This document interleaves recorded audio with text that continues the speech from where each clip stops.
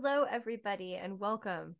We're really thrilled that you could join us today for On Building Vibrant Communities of Belonging.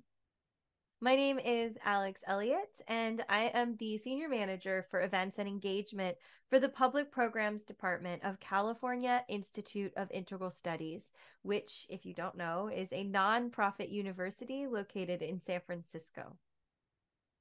As many of us are descendants of settlers, immigrants, or descendants of those who were forcefully brought to this continent, we, CIIS Public Programs, must recognize and never forget that our university's building in San Francisco occupies traditional, unceded Ramaytush Ohlone lands. If you are interested in learning more about Native lands, languages, and territories where you live, we encourage you to visit native-land.ca. Before we get started tonight, I have a couple of general tips and troubleshooting items to go over. We are going to be having a live Q&A after the conversation tonight. So if you are watching live, you can submit your questions at any time using our anonymous web form, which is linked in the event description just below this video. Our presenters are going to select questions that were submitted via that form after their talk, and we'll try to get through as many as we have time for.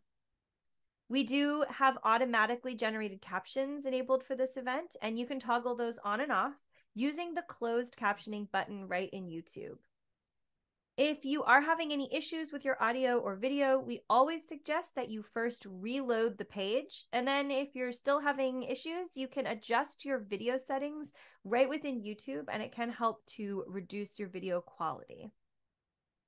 Now, let me first introduce our presenters, Shoshana and Lisa, and then we will get right to their conversation. Shoshana Simons is a professor and former program chair of CIIS's MA in Counseling Psychology, Expressive Arts Concentration, and interim chair of the Community Mental Health Concentration. Shoshana has 35 plus years of experience in community building with peoples across dimensions of difference and similarity in many settings, including with children and adults in the fields of play, education, anti-racism, counseling psychology, organizational development, and community work. Shoshana has worked as a therapist in the UK and USA and has taught in the fields of counseling psychology and intercultural relations at Goddard College, University of Vermont, and Lesley University. Shoshana holds an MA degree in sociology and social policy from London Metropolitan University, an MA degree in human development, and a PhD in human and organizational systems from the Fielding Graduate Institute. She's a graduate of the Omega Transpersonal Drama Therapy Program in Boston and Wisdom of the Whole Coaching Academy. Lisa Kentgen is a psychologist with over 3 decades experience as a clinician, educator, and speaker. She is the author of An Intentional Life, 5 Foundations of Authenticity and Purpose. Dr. Kentgen has published scientific articles on the development of conscious awareness, biological correlates of depression and anxiety, and identifying emotional difficulties in children. She believes that creating vibrant communities is the path forward through the unprecedented social, psychological, and existential crises we face. And now it is my absolute pleasure to turn it over to Shoshana and Lisa. Welcome, Lisa. Thank you, Shoshana. It's good to be here. And it's a strange thing because here we are, but we're not really here. And I'm wondering, first of all, have you ever been into the building at CIIS in San Francisco? Never, but I am curious. I haven't been to San Francisco in over 10 years. Wow. Yeah. Next time you're here, I really want to welcome you into the building.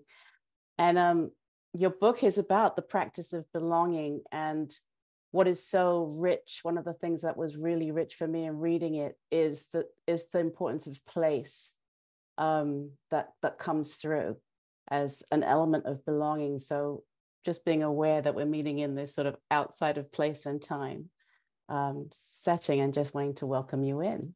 Thank you. So in our we had an opportunity to talk in advance last week, which was really a joy, and we kept getting started and having to hold back on diving right in. So this is our chance to like dive right on in. So I just want to open the space for you to begin by sharing about your book. Thank you. Maybe I'll just start by giving you a background of how the book called out to be written. I had just launched my other book, so I was kind of gearing up to put energy behind that. And remind us of your other book so we can see how they belong together. For sure. The other one is An Intentional Life. And it really kind of, what I brought to it was my work as a clinician and also 30 years of meditating. And it was really practices in living with intention. And that felt complete. So it took me by surprise. Normally, I wouldn't be saying that I had a dream to write a book on community, or I wouldn't be so public about it. But I think it's very much related. I didn't understand why then. I wasn't ready to start writing another book. And I wouldn't have particularly thought it was me that would have written it. It's not that I don't have communities, but I have friends who live in, they live in intentional communities, or they really gather as community intentionally. I saw myself perhaps as more someone who has really intimate one-on-one relationships. So I did what I typically do, is I immersed myself in reading about community. And when I did, themes of belonging came up frequently. And surprisingly, maybe you wouldn't be surprised, but I found that there was relatively little in the psychological literature on belonging.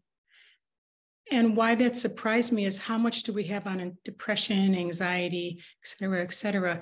And belonging, or a crisis of belonging, is so related to these problems that we see. So there was a couple of lines, and then one is seeing a theme on belonging that came up again and again.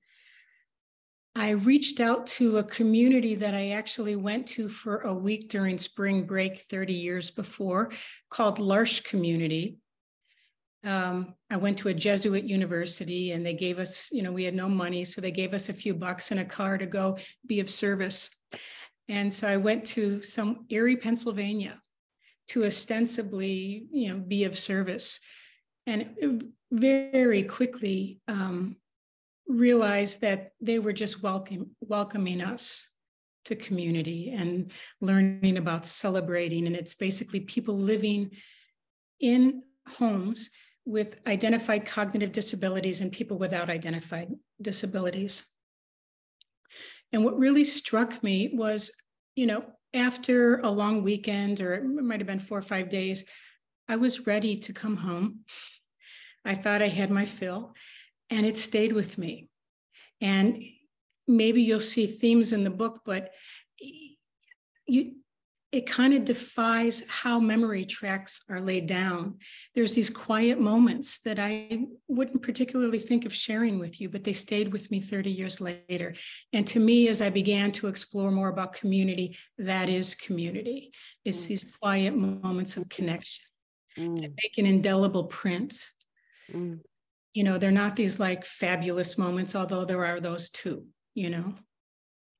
When I'm looking away, it's because I'm writing down things that are striking me about what you're saying. And just one other piece that came into my mind is I taught for a bunch of years, but my last years in New York, I moved to the Pacific Northwest about 3 years ago, were primarily as a clinician in private practice. And there were these themes that maybe weren't foreground with my clients. And it was a longing for something greater. But it wasn't always expressed like that. It was maybe someone who left the Catholic Church, a gazillion years ago, and his daughter was in a choir, so he ended up going. And there were themes of community And even though he wouldn't consider himself religious, he talked about how this moved him. Another person talked about wanting to be closer to his son, so he became a Boy Scout. What do you call that? The men that are the leaders of Boy Scouts, right? And he talked about he found community, and it almost made him weep, that he didn't even know it was a longing. Wow. So there were just themes like that I started to then look back over the years, and they increased over time. Okay. Yeah, I immediately got curious about, and there's always the choice points in an interview like this, and there's so much richness here, but in what was it about this time in all your years as a clinician that sparked the connection in this time? What was it about this particular time in the challenges that our communities are facing that maybe made this land in a different way? Because it sounds like, as you said, quiet moments of connection that have been there over and over again in the background. Is there something about these years that we've been through as communities that that brought this more out into the light, into the surface? Yeah. I would guess yes, but I think I, like everyone else, have felt the pain of the increasing discord between people. And I, as a professional, with tremendous appreciation and faith in the process of psychotherapy, as an individual, was beginning to really grapple with, this healing that happens behind closed doors is not going to be enough. Right. It's the healing that we need in our communities. Of course, we need therapy, but even if everybody had a wonderful therapist, it's not going to address what we need in our communities. Right. That kind of intimacy. Yeah. Yes. Yeah, that really makes so much sense. So can I just say one more piece about that? Absolutely. Yeah.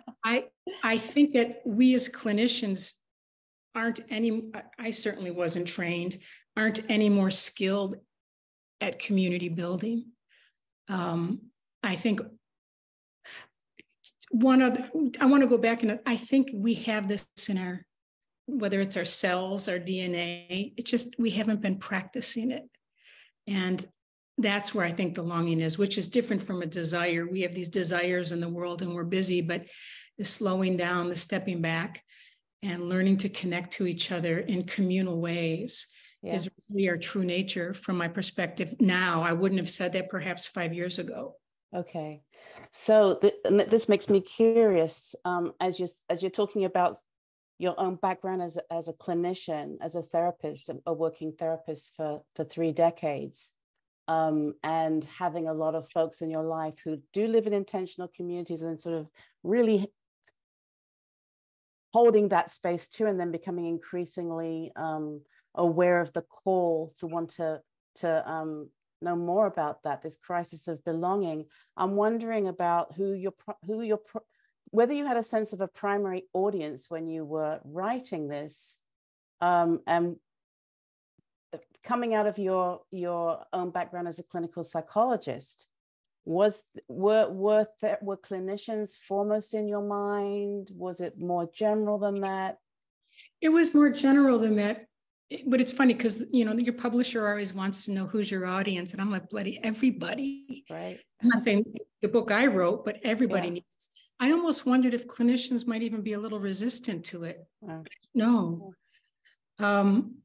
Because it's an idea of healing and gathering in ways, especially because where I come from, we're clinicians in New York City. So finding places to gather have unique challenges, just the cost of everything everywhere, but particularly in cities. Yeah.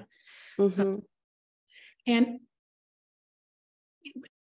as I started to just have conversations with people about community. And one of the most remarkable things is that virtually no one said no to me. because everybody wants to talk about community, even people who really focused on it much more than I did in their day-to-day life, which, by the way, I'm a convert now. Like we talked a few minutes last week. Once we start talking about community, we're off to the races. It's because it just touches on just natural ways of relating that we know in our hearts we need more of. Right. Yeah.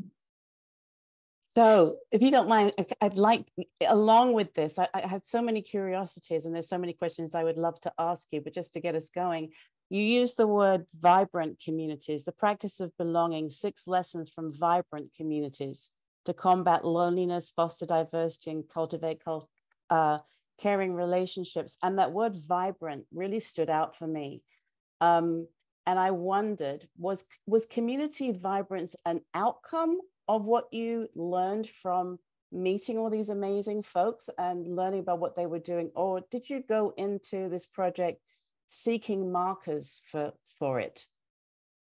Was it something that you learned through the doing of it? I learned through the doing of it. And someone else had asked me, how do you know that it's a vibrant community? Yeah. And it's not the most scientific way to just say, well, Good. like a place, thank you. It's a place where you'd want to show up and not just meet other people. Now, there are a number of people that gathered in living rooms that had a vibrancy about it, but wouldn't have made its way to the book necessarily. Okay. And I don't necessarily know why either. Yeah. You know, and I want to talk just a moment on what a crisis of belonging looks like too. But what was wonderful is oftentimes I'd be having these great conversations, and even people who were familiar with community would say, well, tell me your communities. And it's kind of like asking you to define love, like you'll go blank. And we know it, but it's hard to encompass it. But often at the very end of conversations, they would say, there's this place in Austin you really should see. Or there's this concerts in Columbus, Ohio. So I'd get on a plane and I'd go to Columbus, Ohio. And it was almost like these last moment drops, that ended up in the book. So was that your method for how you came to identify and go to all these different places? Yeah. Yeah. So can you take us into that? Take us into that. Can I spend 2 minutes on belonging to set why? Okay. Absolutely, please do. So even though there's kind of a paucity of studies, relatively speaking, there's data on belonging in the educational literature. And they show that a number of studies show that the number one variable that showed how younger children would do later in school, how well high school students would do in high school, and how well high school students would do when they got out, was whether they felt like they had a social home, whether they felt like they belonged. Mm-hmm.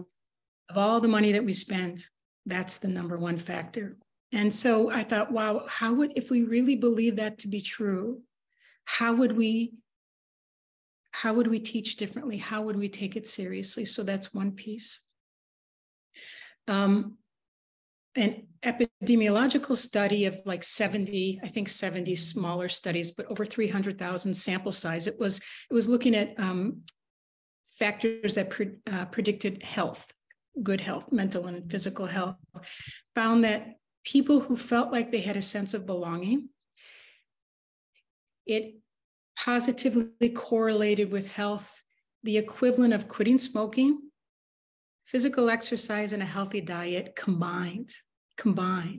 That's like extraordinary, And then the other piece of data looked at a 2018 survey. So this was pre-COVID. So you can imagine it's only exacerbated now, of nearly half of the 20,000 respondents said that they felt lonely. Mm. Wow. And if that's correlated with depression and poor health outcomes, and nearly half said they didn't have meaningful interactions on most days. That's a crisis. So the whole premise of the book, and then we'll talk about the qualities of vibrancy, are the primary incubator or platform for healthy belonging are vibrant communities, not any community, but vibrant communities where we can be authentic. What do you mean by authentic? Where we can be who we are, all that we are. It doesn't mean that everybody's not, some people aren't going to not appreciate us, you know, that happens in communities too. But I think about the qualities where people felt like they belong, like communities of faith, right? Many times people felt like they couldn't be authentically who they were. Certainly people who were gay or queer or, you know, or even in communities where they felt like it was a threat if we voiced our differences. Even if they didn't vilify people for doing so, we kind of wanted to keep the peace. So in many communities, even where there was a sense of belonging, we didn't learn the skills of surfacing our differences, which really is one of the things that makes communities vibrant, you know? So I think this is like a nice opening into you talking about those key traits that you identified. Could I read them just so I can be fairly concise? Why not? Okay. Yes, absolutely. So basically, I just had hundreds of conversations. And after about a year and a half, I started to just think about what are some of these themes that are happening again and again. So I'll just read 3 pages, 3.5. When I reflected upon the conversations and experiences I had with these communities, 6 qualities stood out that distinguish them from other types of groups and gatherings. And then these 6 qualities are the focus of the book. The first quality is an explicit commitment to care for each other, which is a universal attribute among all vibrant communities. I said I wasn't going to have an aside, but I am. Many times we get together and we'll care for each other because we're caring human beings. We want to save the planet. We want to educate. Whatever the purpose of getting together, but we don't make it explicit from the get-go that these relationships are primary, along with making these gadgets, educating people, saving the planet, worshiping together. Okay. The commitment of care nurtures a sense of belonging, which is a fundamental human need. This quality may seem obvious, but it's not explicit in most established groups and social gatherings, nor is it a given in personal relationships. As with all 6 qualities, a commitment to care is a verb and not a noun, an active practice that is reflected in our perceptions, thoughts, choices, and actions. Now, these other 5 qualities are valued in all vibrant communities and are practiced to some degree. I found that each community often embodied 2 or 3 of the qualities in unique and powerful ways. The second quality of vibrant community is acceptance, valuing people for who they are, all that they are, which is essential for fostering authenticity. When we are accepted, we don't have to hide aspects of ourselves, including things that embarrass us or that we experience as broken. Chapter 3 introduces you to a community that practices radical acceptance, and the members most skilled at community building have themselves known the pain of rejection. The third quality is diversity, valuing it and recognizing that it strengthens the community. Although most vibrant communities welcome diversity and aspire to greater inclusion, they can have difficulty making it a reality. A diverse community cannot happen without making it an explicit priority of the entire group. This is especially true in a well-established community where it's more difficult to make the kinds of changes needed for greater inclusion. The fourth quality is that vibrant communities have skillful ways to handle their differences that allow them to move beyond conflict toward understanding. Sometimes communities need the help of facilitators to structure the dialogue in ways that help build trust so they can hold conversations around difficult topics. Chapter 5 offers a model of how groups with a history of conflict shape their dialogues in order to facilitate solutions that create the possibility for future healing and reconciliation. The fifth quality in vibrant communities is the high value placed on celebration and ritual. Alongside sharing the mundane details of day-to-day life, these communities intentionally create opportunities for meaningful bonding and having fun. Ceremony and ritual are meaningful only because they take place within the context of caring relationships. And the sixth quality is the gift of hospitality, which is the ancient art of welcoming guests. This attribute runs counter to the premium that our consumerist culture places on exclusivity. Vibrant communities put effort into finding creative ways for people outside their membership to meaningfully participate in the experience of community.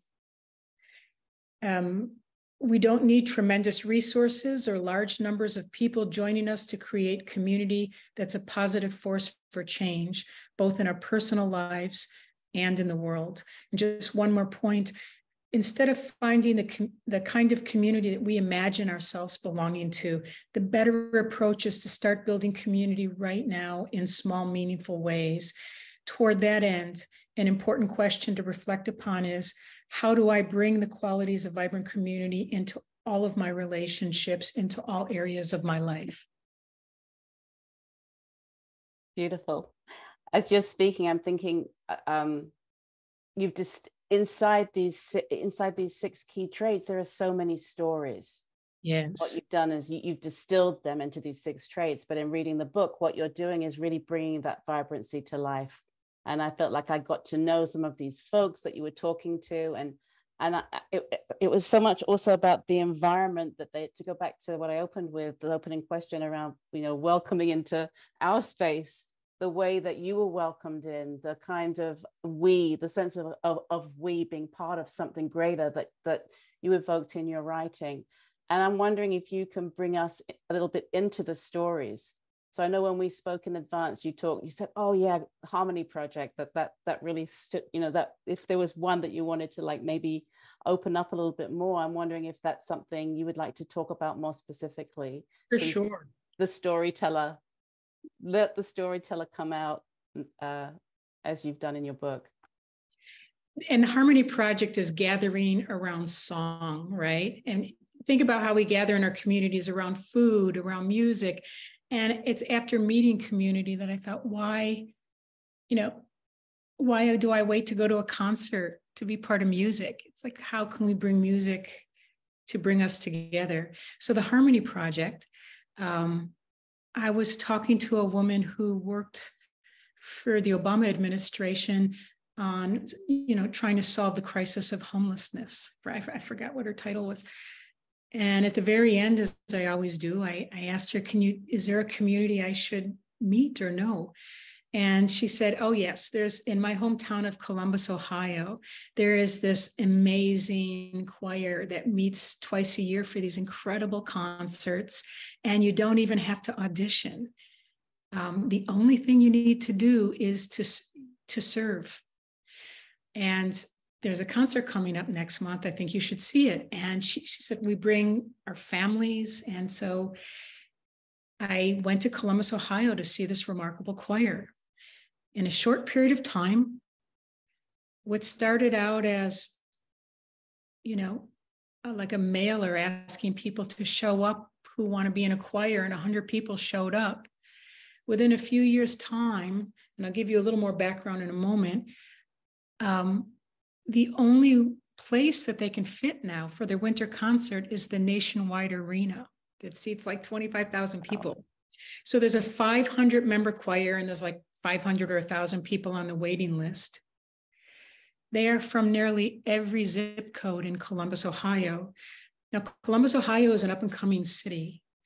And like many relatively affluent cities, like New York City, it's very diverse, but incredibly segregated. And so there are people that meet from every zip code. They differ along every dimension. And I'll tell you a little more of the interesting story of kind of, you might have a judge singing next to someone who had been incarcerated. And when you go to a harmony concert, so I flew there and I was by myself and people started welcoming me. Is this your first concert? So right away, it just inspired connection. And people there's smaller choirs and people from the community that would come and sing with them. And what was really remarkable is they would have people from the harmony choir come out and sing, solos. And then when they were finished, I've never seen a choir have such a fabulous time. They were giving each other high fives.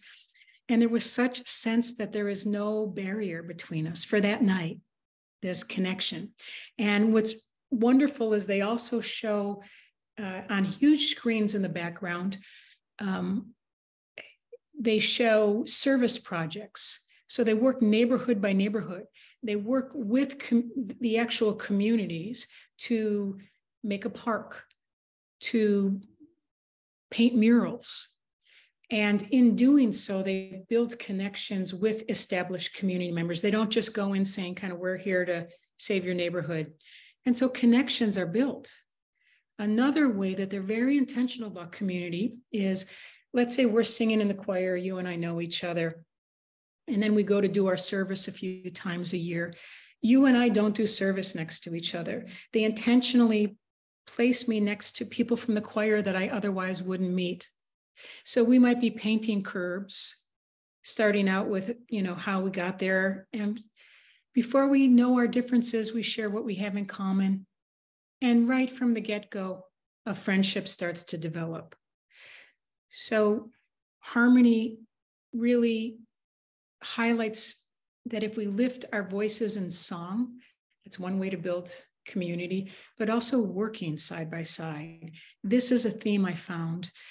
It's not just fun. It's people who show up for each other in the non-sexy, non-glamorous ways, day after day, working side by side.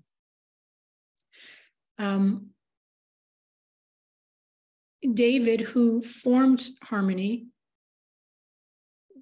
was a choir leader at one of the major churches. I guess if you're going to be a choir leader, it's in a church in New York.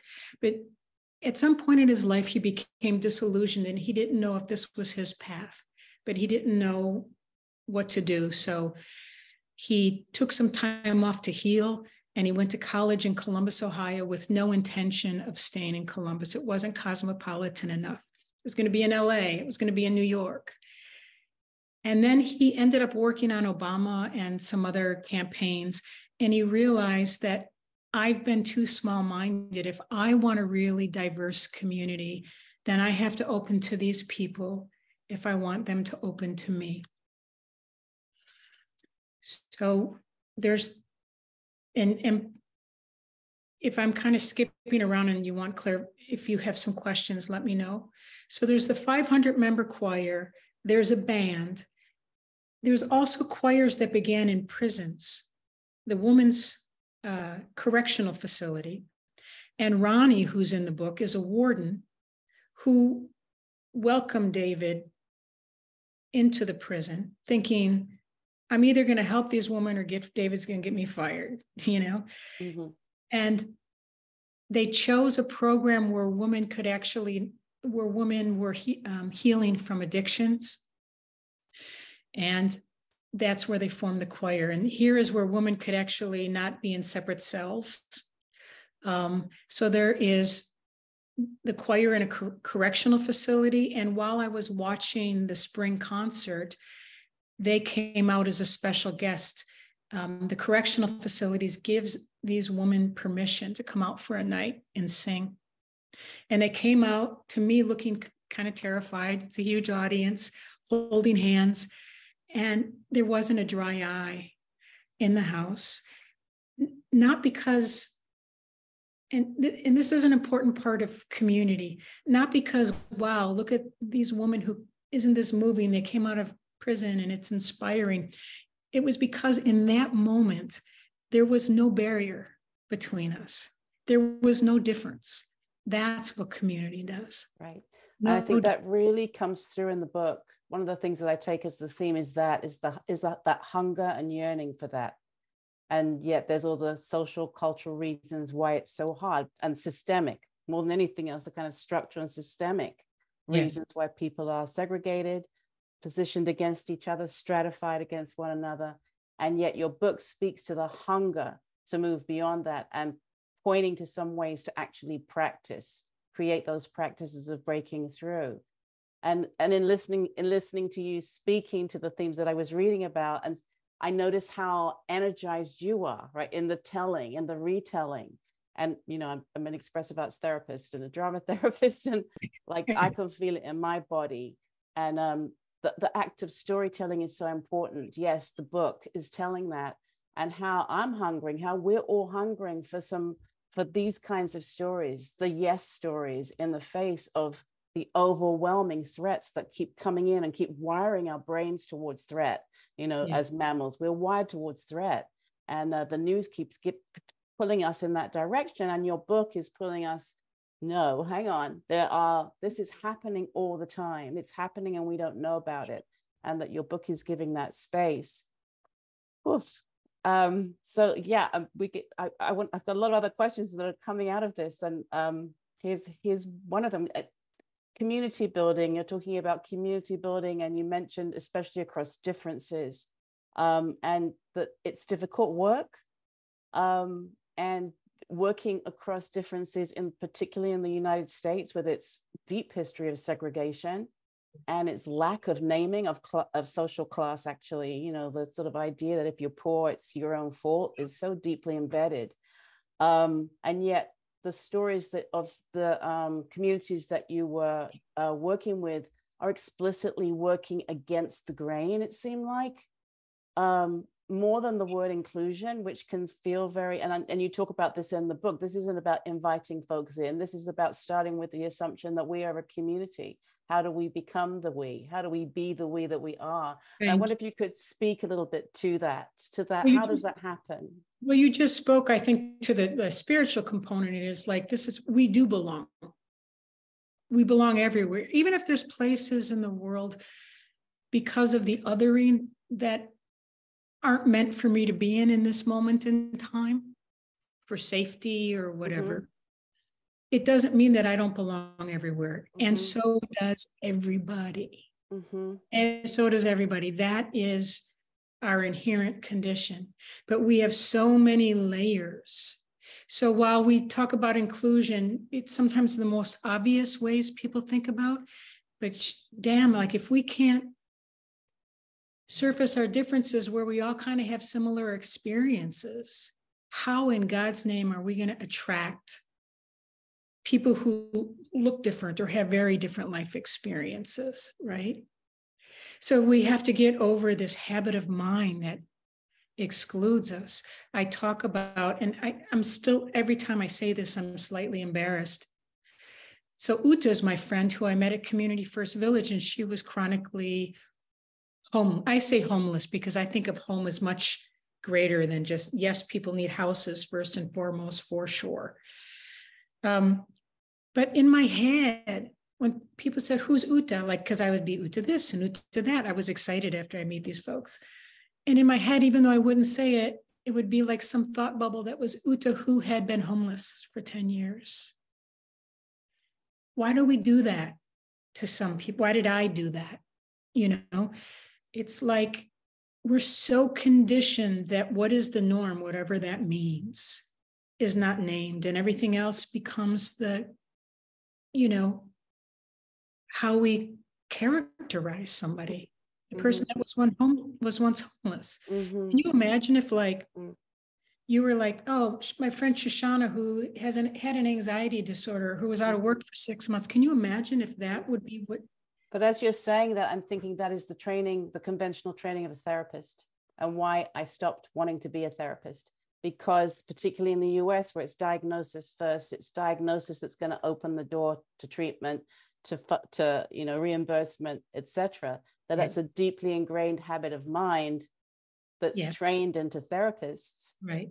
And again, thinking, wow, the gift of this book is opening that space up and saying, no, this is about person first, right? Like forget Right. these names. Like, how do we come together as human beings with common needs, common basic needs, actually, that And a fear has like diagnosis kept is like us a separated detail, from. right? Like, you're suffering. How do I help you? I have these techniques for something that's called anxiety. Okay. Mm-hmm. But even analytic, because I was trained before, early on, psychoanalytic, psychodynamic. I can't tell you how, there'd be these camps of, the theory was 6 months or 3 years of what was, and they would say, 44-year-old woman who has 2 children. And then they'd be off to the races in theory. And I had no idea who this human being was.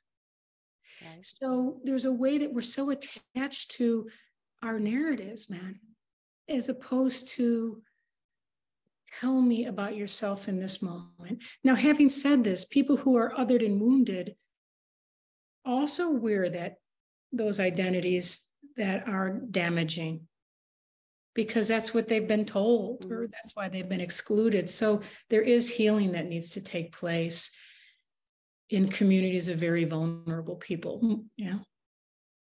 Yeah, I mean, this is like such an important conversation, thinking about also another effect of COVID-19 and the pandemic has been the crisis for healthcare workers, for nurses, for doctors, for therapists, who themselves, we're all humans, right? Folks have lost family members, the vicarious traumatization, the ways in which healthcare workers are now being maligned. This is not an us and them. This is all of us. Thank you. All of us. We are of all races. We are all of all backgrounds. And I mean, again, I'm wondering, like, the power of what the power is of writing a book like this right now, to speak to breaking down these artificial barriers between us and them in so-called clinical roles, like coming out from behind the mask in some ways, Yes. In bringing our own vulnerability out, in challenging the hierarchy of the therapeutic relationship, in a sense. Yeah, hierarchies, expert models. Mm-hmm. I mean, yes, you do need to be accompanied with Mm-hmm. someone that knows a bit about accompanying for these things. Right. How do I accompany you? But you're at the center of this journey, and I'm here with you. But I am not here as the expert, knowing where you're going. I am beside you. Right.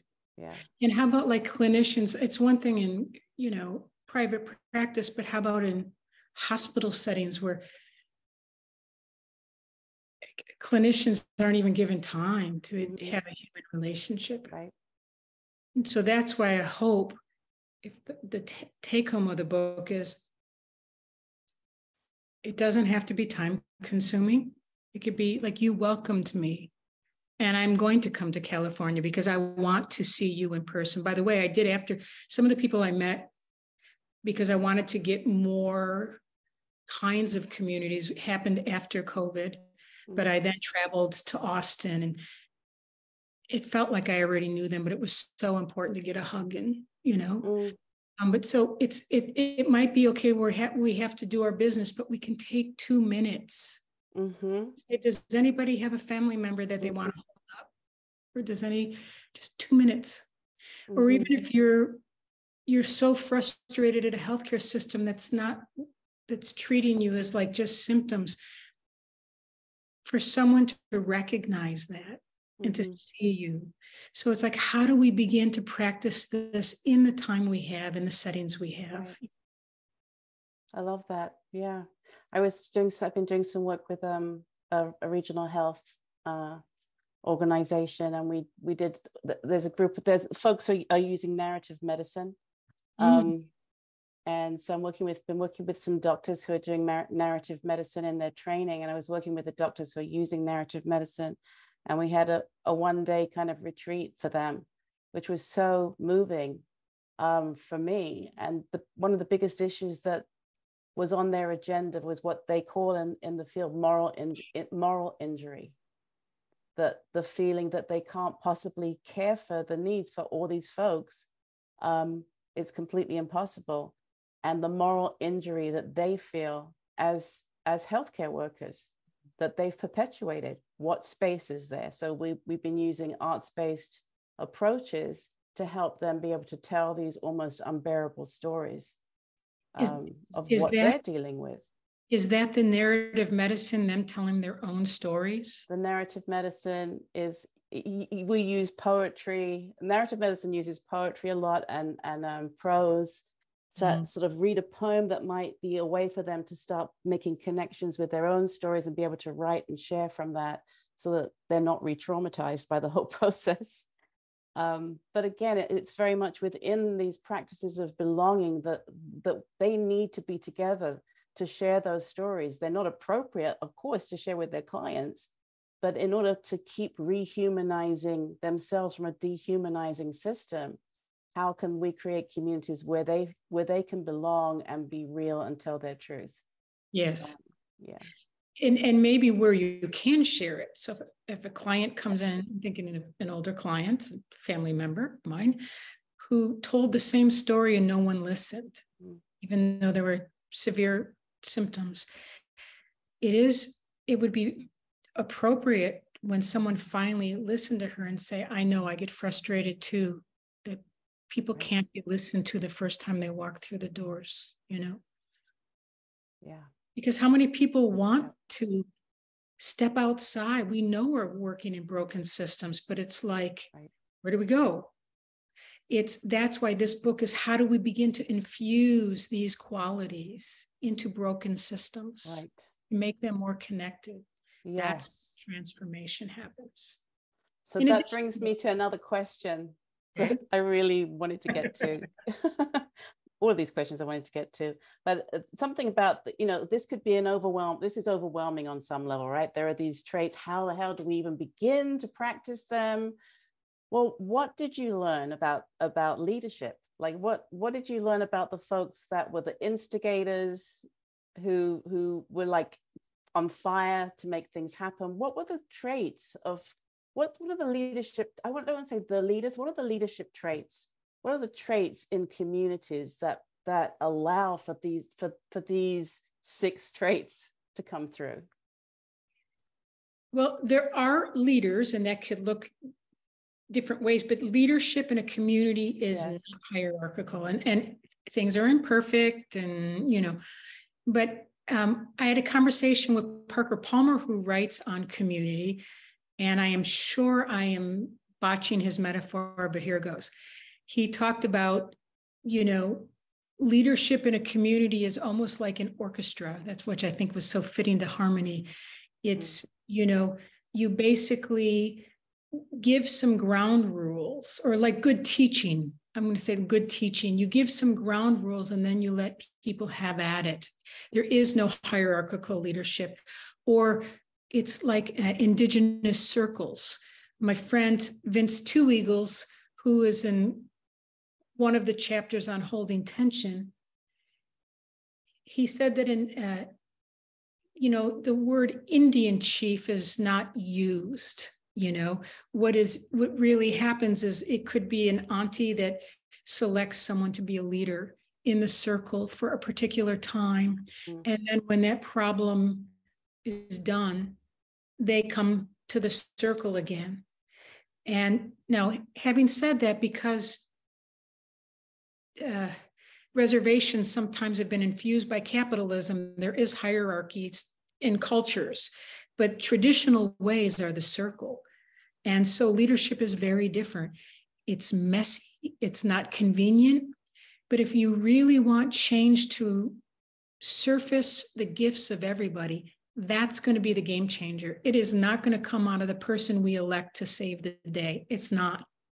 It's going to come from our skills at not only surfacing differences, but our capacity to have eyes to see what we miss, and our ableistic culture.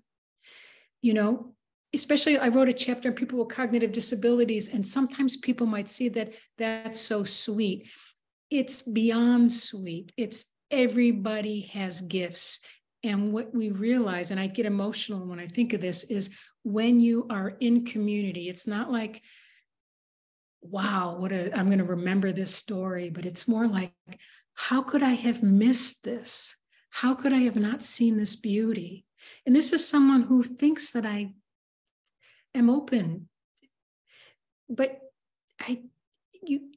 this is where grieving comes in. When we're in community, we're going to grieve at how much time has been missed, what we miss by just including some people to the party. Mm-hmm. And even if we come from places where we think, oh, we're an organization that seems more open, and we still only include so many people to the party, I'm sort of struck by that word grief. And I've been thinking, I was just thinking about it this week. And actually, I think after I've told you before we started that I had been at the Mount Madonna overnight retreat at this beautiful retreat center. And I was talking to some folks there about living there. And I was talking to this one woman, and she said she just came back after 30 years. She had grown up there as a kid, and several of them had, and that it's a beautiful spiritual community that embodies many of these traits that you're talking about. And I thought, well, this is very synchronous. And I said, well, what brought her back? And she said, well, what's brought many of us back is the grief of all the losses since the COVID-19 and the pandemic, and the desire and the way it's impacted the community here, and our desire to come back and be of service and bring our skills home. Bringing our skills home, and thinking about the larger, again, culture of the United States as the dominant culture of what happened to the grief, what happened to the grieving of these thousands and thousands of humans who have passed over the last few years from this terrible disease. It's like where's the grief expressed? Yeah. Well, I wonder how much will be delayed. But if we don't have communities to grieve, and also communities where you can grieve. I lived in Africa for a bit, and a friend died while I was there, and the community were writhing and yelling in a way that was so disconcerting to me. But I realized, like, they knew how to grieve in their bodies and in their song, I think also our defensiveness about the grief of, and it's our culture, but it's all countries that bought into enlightenment to recognize we're not enlightened because it was on the backs of people that we have caused harm, not us personally, but to really own this is not a defensive thing. It's a way of having our lives and our humanity, because, and people will tell you, people who've been oppressed will tell you, I don't want to just say differences, white folks, but it comes down to we are harmed too by not experiencing our full humanity. There is so much grief. There's so much grief. And I think, again, you touch on it in the book around racism, around ableism in particular, and classism come through very strongly as three unmentionables really in the dominant culture. And yes. how can we heal without naming them and addressing them directly? But because of time, because we don't have very much time left, and I don't, everything's connected. But everything is connected. But I wanted to just jump to another one of these 6 traits, which was around ritual, and because I'm wondering what the relationship might be between ritual, right? Ritual and grief, ritual and naming the losses, ritual and restitution, and making whole. Whether there's a sense for you of what that might, how that can look from the experiences that you've been gathering and the knowledge you've been gathering. Well, ritual is, we ritualize what matters most. So if you want to see what matters to a community, look at the rituals. And I think sometimes I'm going to just say an aside, we like borrow these rituals, or we go to these weekend retreats and do these rituals, but it kind of misses the point. And I don't mean to say that we shouldn't do rituals and weekend retreats, but rituals have meaning because they're practiced again and again within relationship with people. And so I do think rituals of grieving are going to be crucial. And even like people who lost, many people like me who've walked away from communities of faith where there was this kind of belonging, but I needed to walk away. The kind of ritual, that's a loss. And we haven't necessarily replaced that, right? And sometimes we want to borrow other cultures' rituals. I think sometimes it reflects a lack of faith in our own ability to create them by doing them with sincerity with people we care about and over again. Somebody in the book just quickly said, again, there's never been a metaphor I haven't botched, but kind of, I'm not even going to say it, but it's kind of like the finger that points to the moon. And someone said we become so obsessed with the finger that we've missed out on what it points to, Thank you so much, Lisa, for that. Yeah, I read that and that really stood out for me. Absolutely. Did I answer your question on the grief? I think what I'm hearing, what I'm sitting with as you're talking about that is this sense that we haven't gotten there yet. That it's somehow we're still holding the space and that we're not there. I don't even know who the we is, but somehow as this collective we, and it's not just this country, it feels like it's a global thing. I've not really, I don't know, we haven't somehow metabolized it. But what we could do in a small gathering that we decide to call each other community, it's like, tell me what you've lost. Tell me what you've lost, and just go around and maybe things will come up that you couldn't imagine. And it's not just the other side of grief is it opens up to the beauty that we miss. Even in these times that are so, there's so much beauty. Yeah. And so when we touch grief, it opens us up to everything. It's like someone else in the book said, if you to do anti-racism work, you have to have your heart broken. You have to be willing to have your heart broken. But that makes us tender. It's not about. It's coming up to time, and I want to be sure that I have asked you what is the most meaningful question for you. So I wanted to give you the chance to say, is there any question you'd like me to ask you that I haven't yet asked? There's any one thing that you really want to be sure to share before we are done? What I hope the book inspires people to do. Okay. Yes. What's your hope that this book inspires people to do? My hope is that it inspires them to get inspiration from these, but not to have to model after that, to begin to have faith that even if they get together with 3 people and start to cultivate, maybe even pick one quality. I'm going to work on this quality this year in the experience of caring for this group. There is no difference between that and a 500-member choir. No difference. It's part of the same river. And this is why we don't want to give energy to people who are trying to divide us. But if we keep our finger in the river, we're part of that energy, and it is making a difference. It is making a difference right now. And then lift up your story and tell people about it. Thank you. Thanks so much. Wonderful to talk to you.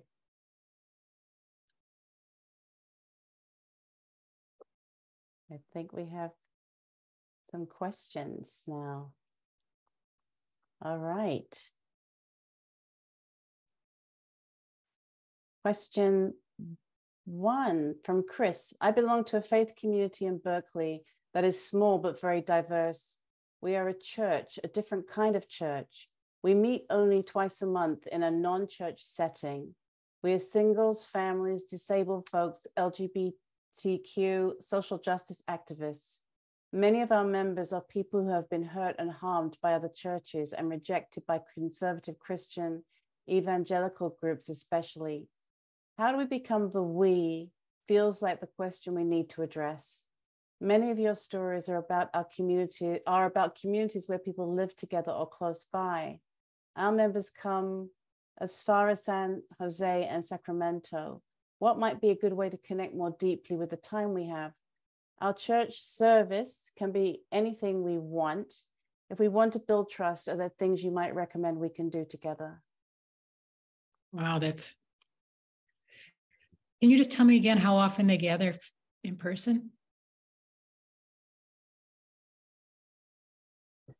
I don't see how often they gather in person. So, Chris, I think the fact that you gather as you do is one of the most unique and beautiful communities, because a lot of folks have a hard time gathering with such diversity and that kind of inclusion. So even if you meet infrequently, it will make an indelible print. I imagine it does. And you could simply create a short ritual. I don't know what your services are like, but one way is that you could surface, are there untapped voices, for example? And you could, I'm making this up as I go along, you could practice different kinds of leadership, because sometimes the quietest voices that don't seem like they'd be the leader are people who step up and add something that the group really needs. So one question you can just have before people meet is, why don't you write down some things that maybe we're not bringing to the group? I think you're talking about how to bring the we. They meet only twice a month, sorry, in a non-church setting. I think twice a month, to be honest. I'm telling you, twice a month can be a powerful way to meet. There is only one intentional community here. The choir doesn't meet that often. And there's another village, but they wouldn't call themselves necessarily intentional community. So it's really, I think what you have is a powerful we. I wish you were here and I could ask you more details about it. And the only thing I could suggest is anybody longing to do a ritual? My guess is that you could create rituals that are as powerful as any 2,200-year-old church. One other thing is the difference between habit and ritual is like, habit is something that we do over and over again to make it easier. Ritual is not to make it easier, it's to elevate it and to make it sacred. So I think what you're doing, the fact that you're meeting is we. Don't underestimate that. And maybe the next step is to just verbalize how you're creating that with each other and ask each other, because I'm like, whoa, right. One of the amazingly diverse Dharma centers is in Oakland. So kind of wanting to visit Oakland. Yeah, definitely Oakland, come to Oakland. Yeah, I'm agreeing with you. I'm thinking, wow, people are coming from as far away as San Jose and Sacramento. They must really, really want to be there.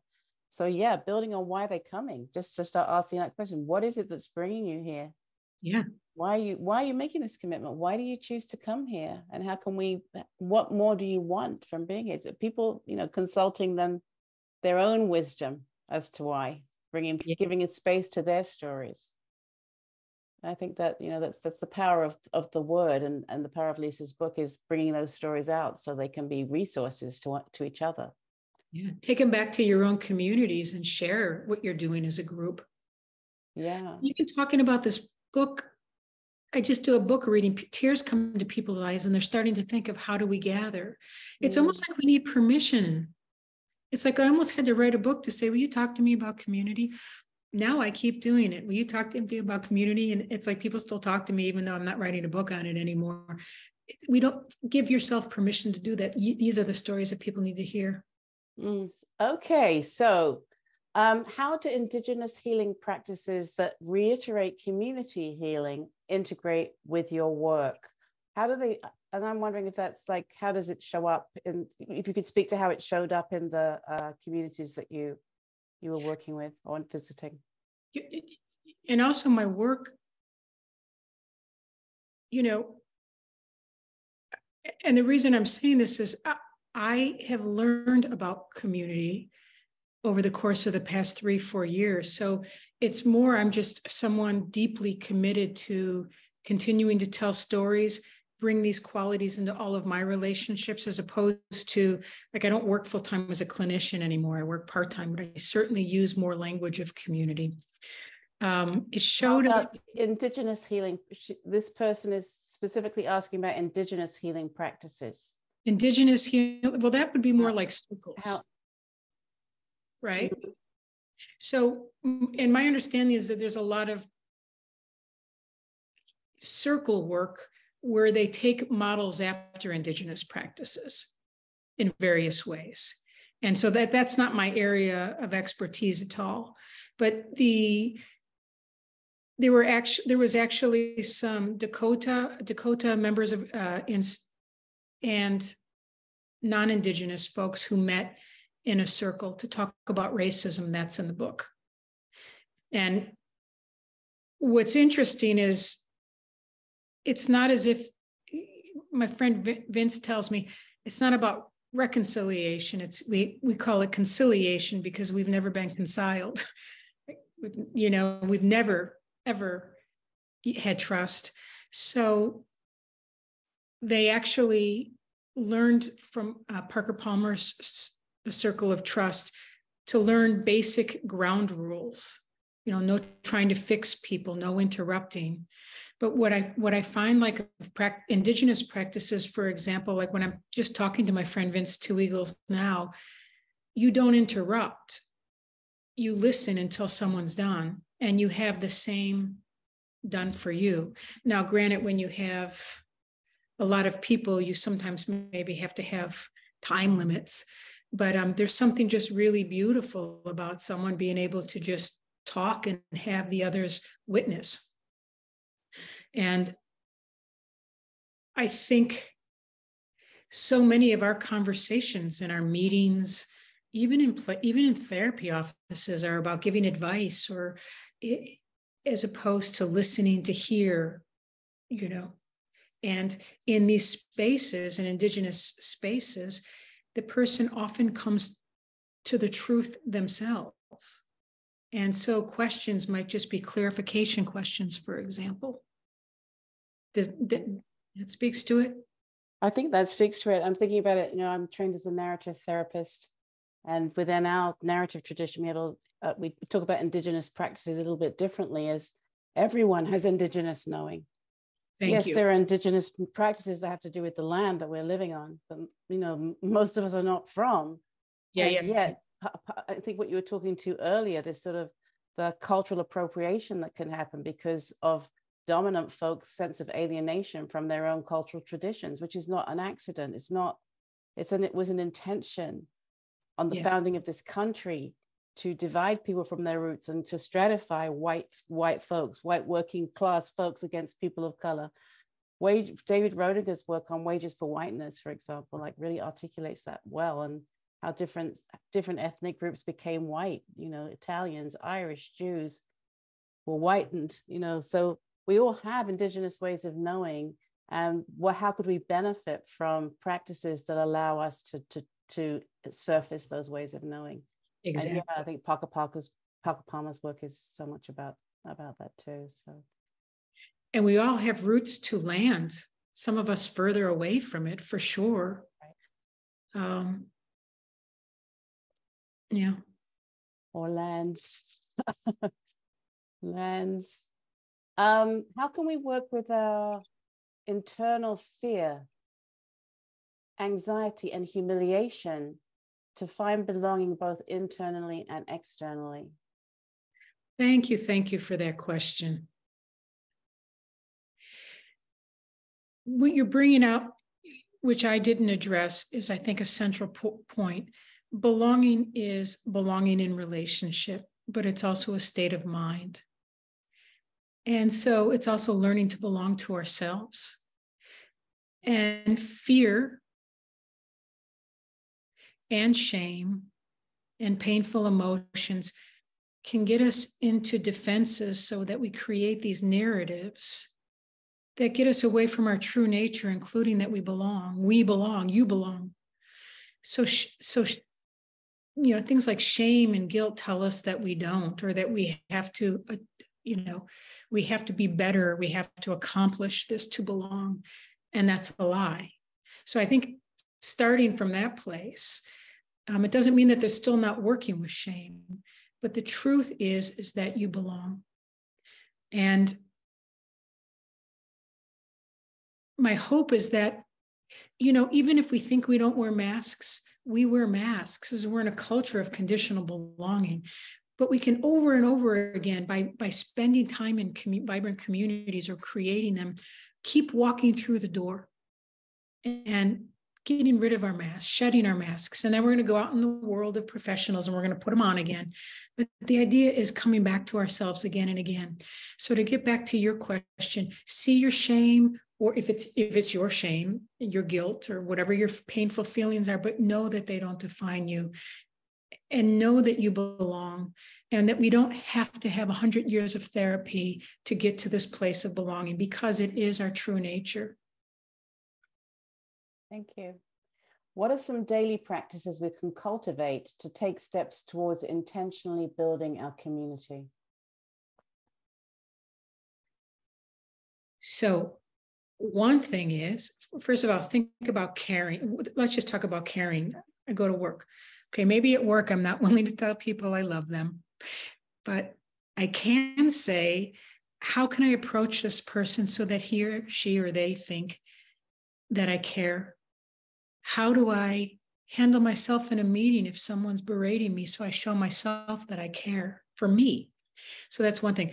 One other thing is, I decided to pick one quality, and the one I picked to work on for a full year, just like in meditation, I'm going to just kind of do this for 1 year.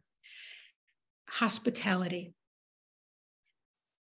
I think I'm a generous person, but when I think of hospitality, like welcoming people for a meal, I think I othered myself.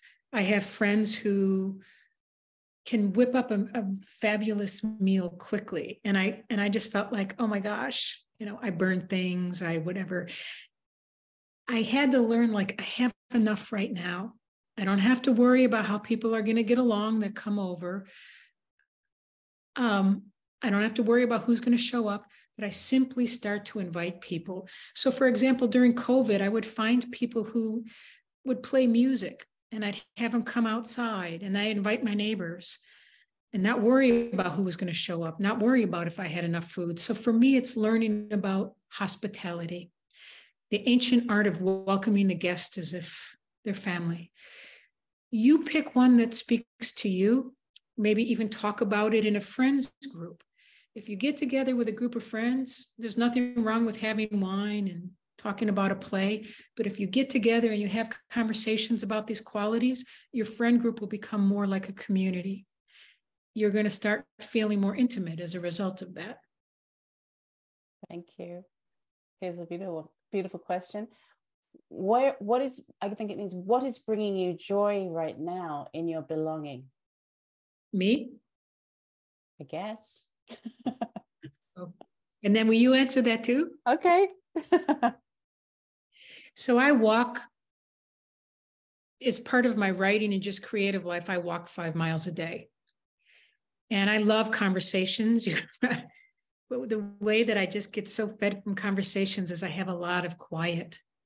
And so I travel a lot, so I can't have an animal. I also walk dogs at the Humane Society. So I feel like that restores me, because some of the dogs need to have my complete attention, so I can't be in my head. So I feel like walking dogs, and I feel like walking in nature brings me joy. And from that kind of solitude, just now sitting across from you and hearing your question, seriously, like talking about community brings me joy, because it gives me hope. Because I don't know what global warming is going to look like, but I do know that we can keep facing it by fighting each other, or we can join. And that's how I want to do it. And I know I can now. That brings me joy. But Shoshana, how about you? Well, I love the question. This is my kind of a question, because I really believe that questions are the most powerful thing we have, and that if we ask a good question, we can actually transform everything.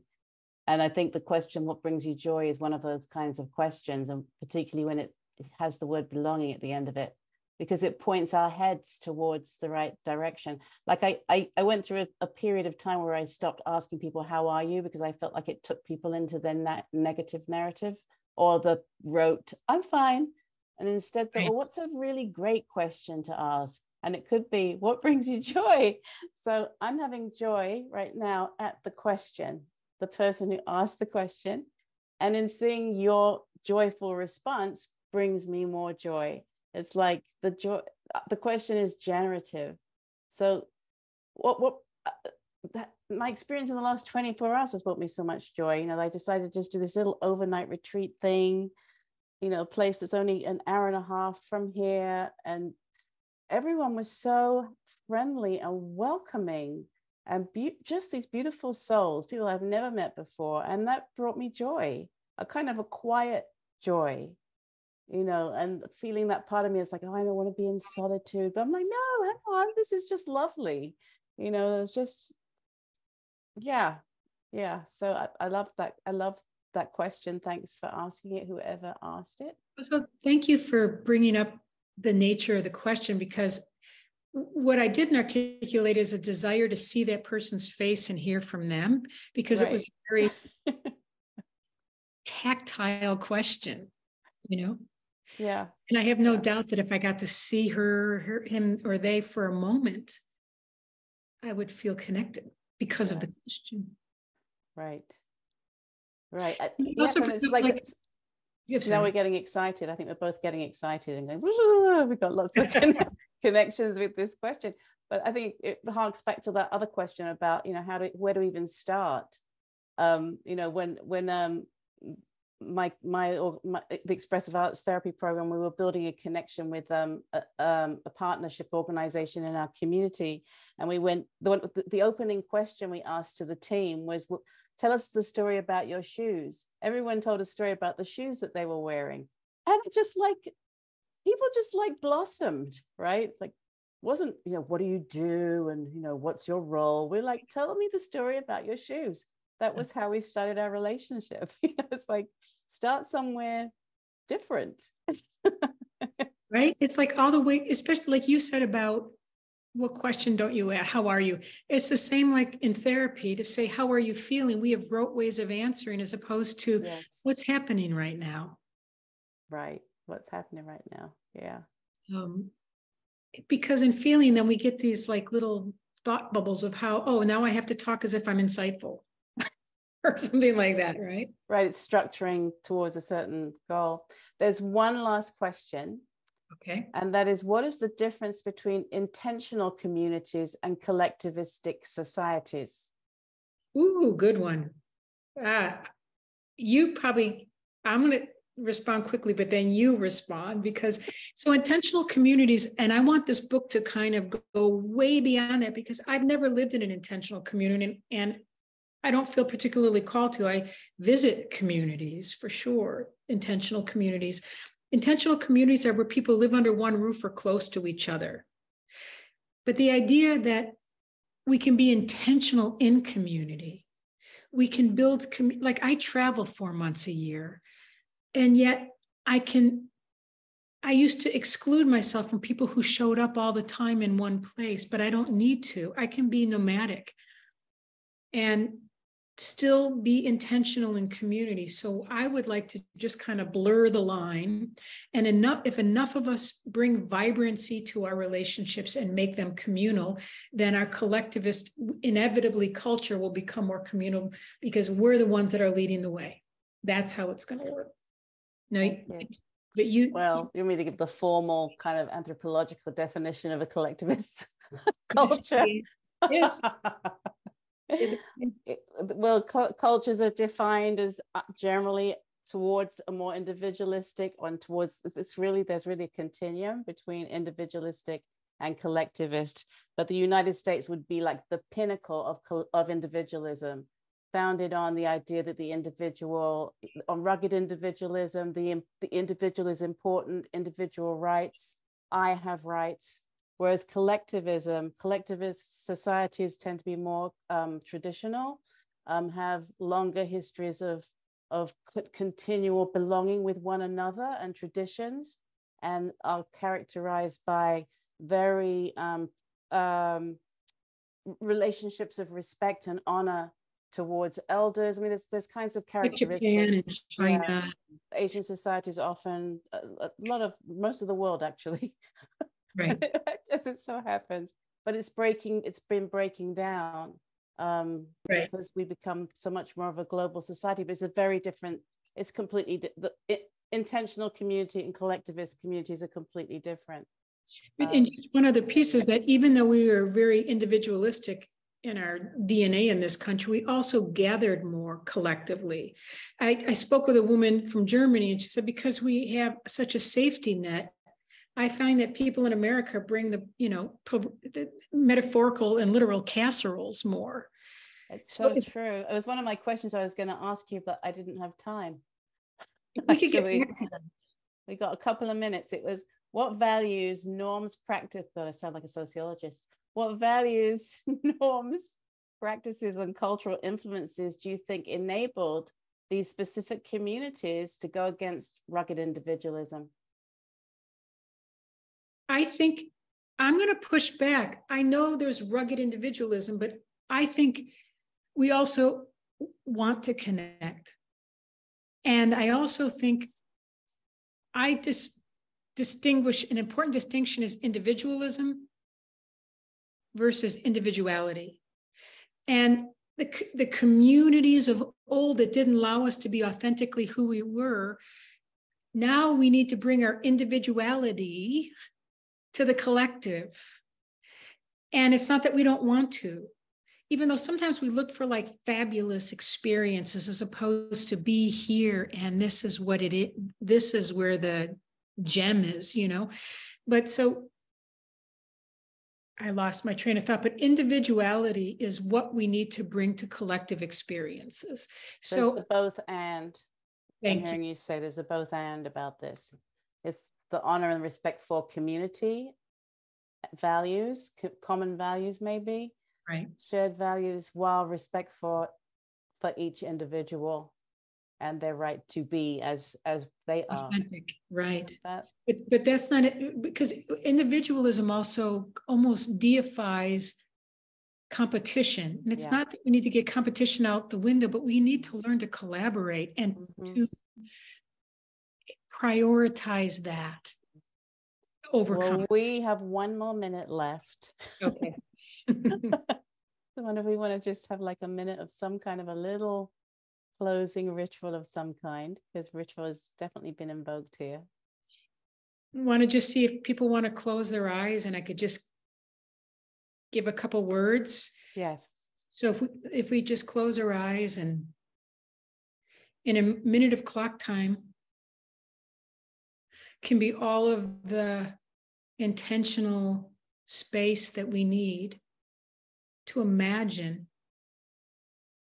our capacity to hold each other, all of us who are listening, all of us who are being present and have showed up because they cared about community. And if we can imagine ourselves connected,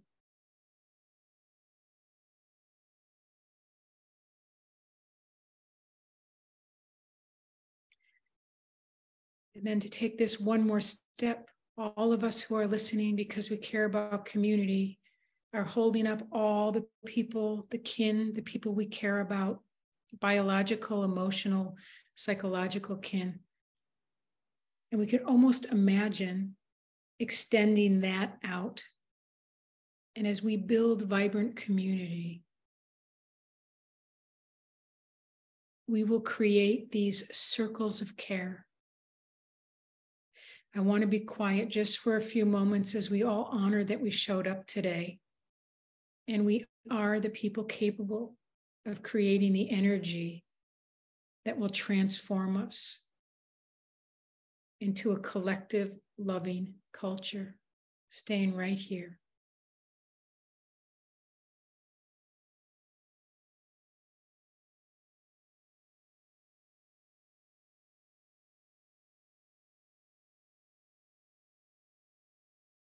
Thank you. Thank you so much.